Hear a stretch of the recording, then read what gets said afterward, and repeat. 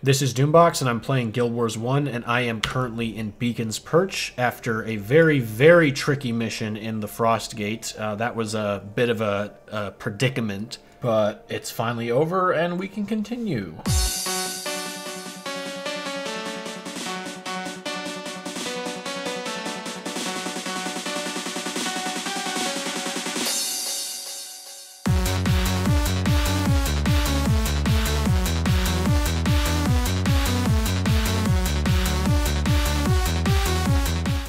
We are one mission away from Lion's Arch, which is going to give us access to all kinds of great things, including a Winter's Day cosmetic headpiece, which is only available for today, and that's it. So I need to get there today, otherwise I have to wait an entire year to get this Christmas helmet. Shouldn't be that bad, but then again, I said that last time and it took me 4 hours to beat the Frostgate. So anyways, let's load up on Henchmen. They are currently level 10, so they've been like slightly upgraded from last time. I have learned that Claude, the cultist henchman, is hot garbage, so we're going to bring Little Thom the Brawler because he hasn't failed us yet.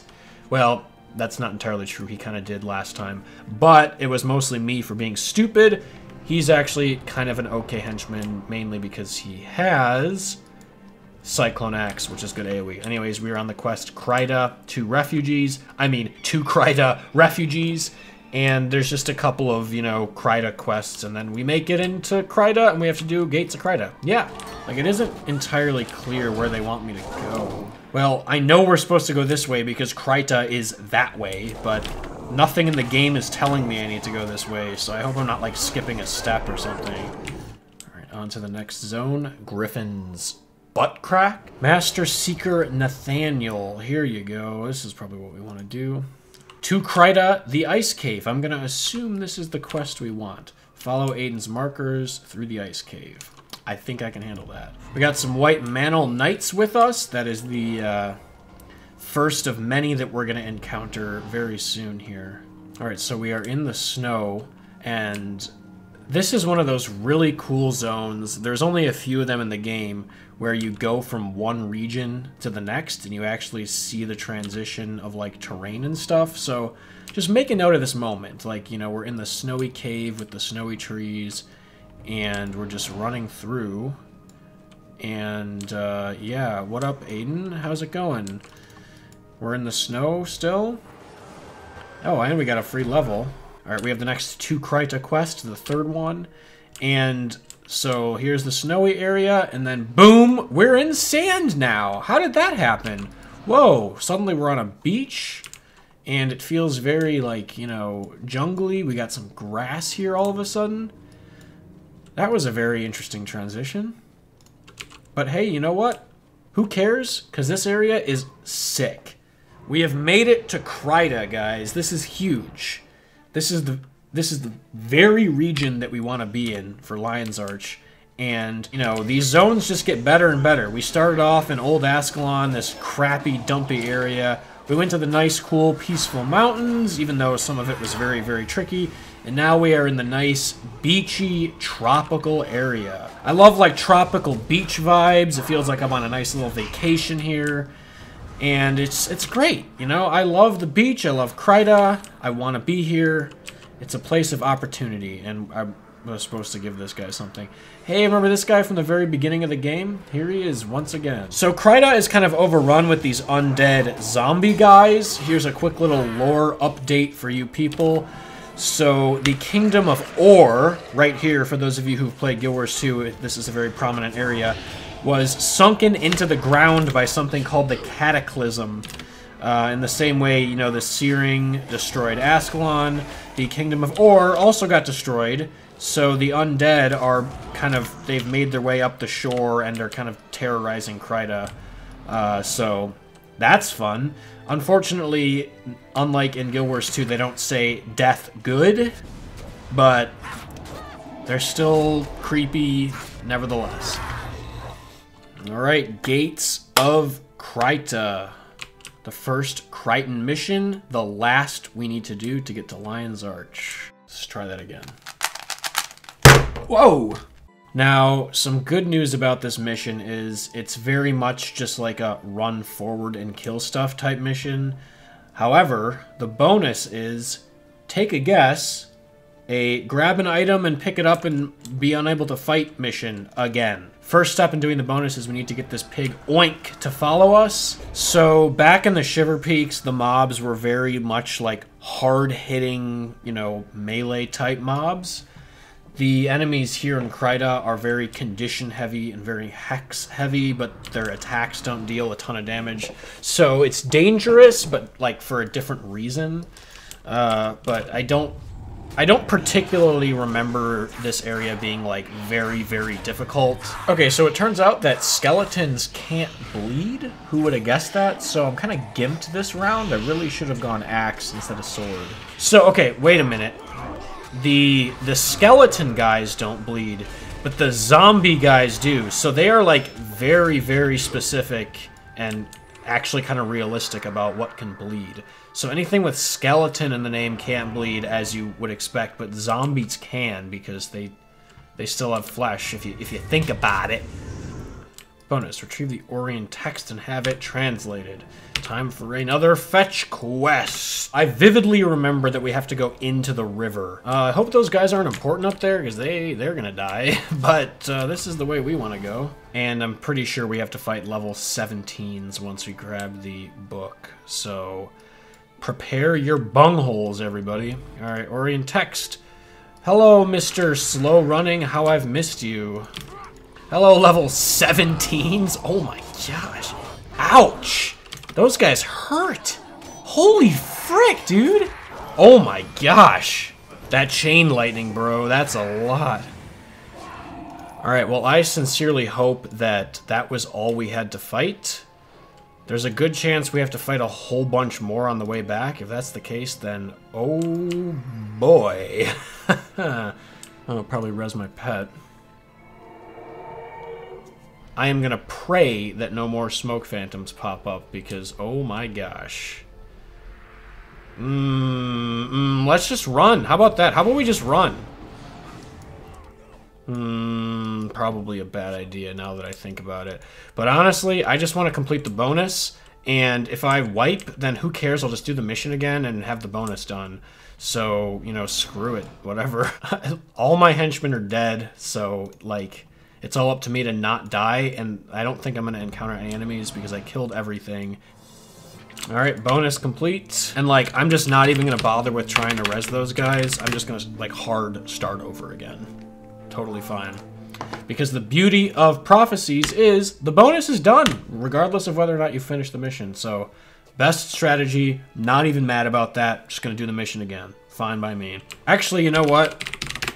I missed a very good opportunity to do something, which is gonna be switching to axe for this mission. Because why? We learned there's a whole lot of undead guys here, and undead do not take kindly to bleeding. So, hello Executioner's Axe, hello Cyclone Axe. For the first time in a while, I'm changing builds. I love Cyclone Axe. Just having that AoE axe skill is so good. I also like love the sound the axe makes. It's very like weighty and impactful when you swing with it. Heal me, heal me, heal me. Help me fight these undead, and I'll give you and your people passage into Lion's Arch. That's why I'm here. I'm gonna sort of let them be the cannon fodder. We just don't want Hablian to die, but he's level 18. He's pretty strong. Don't think we have to worry about that. This is actually kind of fun. We got like a huge group of dudes who are just swarming up, killing undead. I'm into this. I like this. Necrid Horsemen. So there's kind of a thing, like a running joke, that there are no horses in Guild Wars, even to the point where in Guild Wars 2, for like the Zodiac stuff, they like put the word horse in quotes, and it's like a guy in a costume. So, Necrid Horsemen, this is the only evidence of a horse existing in all of Guild Wars, 1 and 2. So, make a note of that. Very interesting. Hablion, where you going, bro? Last I checked, this is not where the end of the mission is. Oh, he wants to fight the Lightning Drake down there. That's, yeah, we're supposed to go up here, but Hableon wants to fight a Lightning Drake.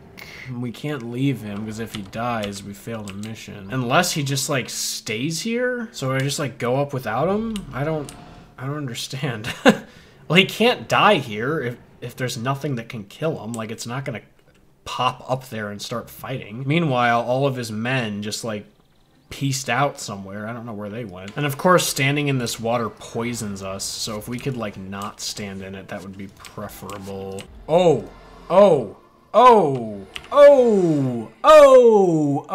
that's not good.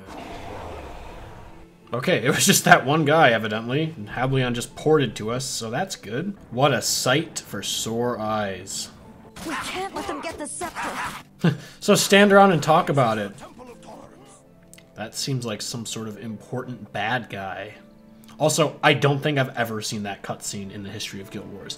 Alright guys, we did it. We made it to Lion's Arch. It is still Winter's Day, as you can see by the snow and Christmas stuff in the middle of the jungle. Yeah, so I have huge, really awesome plans for the next video. I'm going to do some slight travel to some different continents, but I'm still going to continue on in Prophecies in the correct story order, so don't worry, I'm not going to deviate too much, but it's going to be fun. It's going to be a nice little break from the norm, you know. But before we do that, let me get what I came for and get the stupid little hat that I want. Crunch, let's see what you got. Frozen accessory token, that's what we use to get our hat. Oh, this quest is gonna be hard. We need to collect 100 candy cane shards. Oh, would you look at that? I happen to have 248 right there. Well, that was convenient. Whoops, account ruined. All right, so there are 2 vendors that offer 2 different sets of hats, the Grenth versions and the Dwayne versions. The Grenth ones are a little more like evil, and the Dwayne ones are more like comfy, I guess. So I've thought long and hard about the hats I want to get. I can only get 2 of them. And I am liking this festive winter hood because it's, you know, it's got some fur on it and it really fits the aesthetic of what I've got going here with the Ascalonian Charhide armor. So I'm going to grab this and let's see how it looks. That actually looks really good. Holy crap. That looks great with what I'm wearing. I just need it to be dyed. Alright, that looks great, guys. I'm really happy with this look. It goes very well with the Charhide armor. It almost looks like it's part of the set, except for the part where the dye doesn't quite match, but we're just going to ignore that for now. Yeah, I love it. It doesn't even look like I'm wearing a festival hat. It's just like a cool-looking hood thing. Like I'm like a Jedi or something. I don't know. I love it. So let's grab our next hat. It cannot be worn as a hat. Thanks for the clarification. Okay, so most of the Winter's Day items are notoriously kind of bad because they just remove your hair entirely. Like, this is fine because it's a hood, but for the hats, you just look bald as like a female character. So I'm going to go for the Divine Halo, which is... It's a very cool looking item with particle effects on it. It's, I mean, it honestly looks like something out of Guild Wars 2, to be frank. But it's cool, you know. I might find a use for this later, but for now I'm gonna rock the hood look because that's just sweet, dude. I love this. I look awesome. This was a heck of a ride. I honestly thought that the Gates of Kryta and Frostgate were gonna be like one video that was gonna be 5 minutes or something, but it was quite an adventure. I wiped a whole bunch of times on Frostgate just to get here. I sort of intentionally wiped once on Gates of Kryta, but we made it. Like I said, I have big plans for the next video, but don't worry, I'm not going to deviate too far. The overall goal is to still go in order and do Prophecies first, but I'm going to do a little bit of a vacation and do a couple of cool things. And in the next video, I'm also going to clarify exactly what is going on with this account, because it's sort of been ambiguous at this point. Like, it's not an Iron Man, but so far it's been a vanilla playthrough where I haven't really cheated. So I'm going to really narrow down the restrictions I am personally going to give on this account, because people have been asking and people have been saying, hey, you should do this, you shouldn't do this. So I'm going to set that in stone for the next one. But until then, thank you so much for watching. Feel free to follow me on Twitter at Doom_box or on Twitch at DoomboxTV. And if you want to join my guild/Discord, check the description for info about that. And also, I have made a playlist that features all of the videos in this Guild Wars playthrough in order. So if you want to binge through that or catch up on anything you've missed, check that out. This was fun. I'm really happy with this hood, and I can't wait for the next video. Anyways, see you guys next time. This is Doombox signing